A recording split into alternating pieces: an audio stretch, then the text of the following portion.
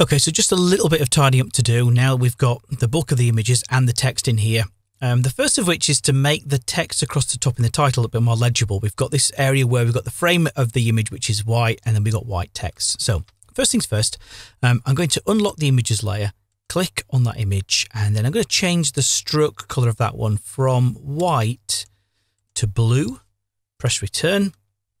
And then I'm going to go to my text frame, double click on my text frame, press Command A to select all the text in there, and then go to the stroke properties for that text. So notice in here now I'm editing just the stroke properties of the type, not the frame. I can scroll down the list and I can pick the Take a Break Blue. And then if I hit the return key to make this pop-up disappear and then hit the escape key, you can see now we've got a border around that text in there. Also, there's an issue with the word here that we've got. So we've got S and E, now they split just where the inside of the page is. The P's probably fine, but again, I need to just double click on that. Probably swipe across all the characters in that line only. And then just to try and get that word spaced out a touch more, I'm going to go to my tracking value first of all, and then just tap up, and that will just push that to the side. So we'll probably just get away with that in there. And that allows us to get that split down the middle.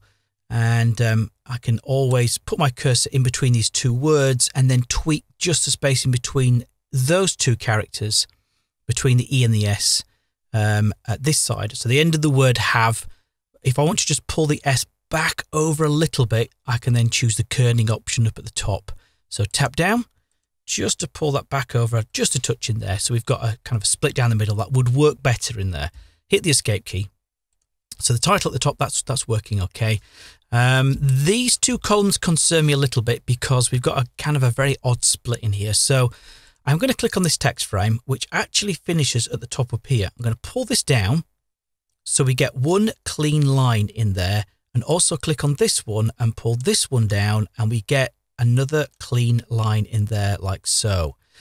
That will allow me then to click on the photograph in here, move this around, and hopefully get a slightly better layout. Yeah, I think that's probably about as good as I can hope for with that, just tweaking that positioning in there. So yeah, changing the height of those two frames gave me the control that I needed.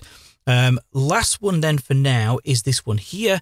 This needs moving down into the middle of where that passage of text is. Pick up my zoom tool, zoom in here, get a nice clear view, switch back to my selection tool, make the text frame taller, and then from here I need to pull the handles in. So I'm going to pull it in at this side and then pull it in at this side, and then just extend that down a touch as well. So that kind of matches the layout that I've got for the magazine in here. We need to increase the text wrap as well. So go to Window, then go down to Text Wrap. We obviously need to push the text away from this region in here. So I'm going to increase the right offset to push that away, and then possibly increase the left offset just to make sure we don't get any text running into the side of that. I think with that done, we're good. Click away from there, hit the escape key, and then down in this bottom corner down here, there is a gap. So if I click away, make sure I click on the images layer, and then I'm going to go to File and choose Place. I'm going to bring in the Facebook logo because that's why we've got the gap down here for a quick link to the Facebook page. Click on Open. We don't need a transparent background in this case. It's going to be set on a white background. We want to crop to the artwork, which is just this Facebook symbol. So with that done, I can click OK. I'm then going to start level with the bottom margin inside this final column in here. So I'm going to start here, click and hold down the mouse, keep it held down, drag upwards. So this runs across sort of 4 columns inside of here. It runs across 4 rows, sorry, in there. Now we do have another white gap in here. So with all that dropped in there, we need to just, in this case, just move this down a touch.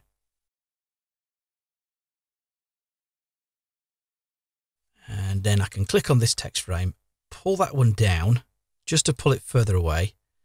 And yeah, I think we've now got the balance that we need in there. If I press the W key and then go to View and choose Fit Spread in Window, you're going to find that that is pretty much what you'll find in terms of the way that text is laid out inside of Take a Break magazine.